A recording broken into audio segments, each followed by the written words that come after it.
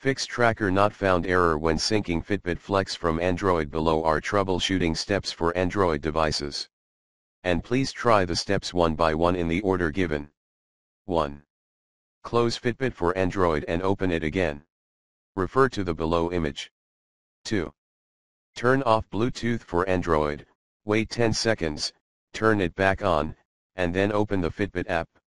To disable Bluetooth temporarily, go to Settings, and click Off next to Bluetooth. 3.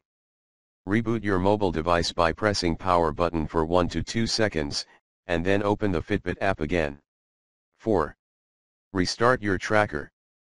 Plug your charging cable into a USB port on your computer or any UL-certified USB wall charger. Remove the pebble from the wristband and insert it into the charging cable.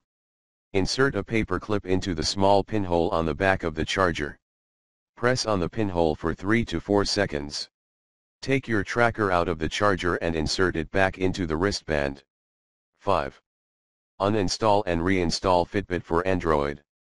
Note, we kindly recommend launching the option Force Stop first. 6. Try syncing with your computer.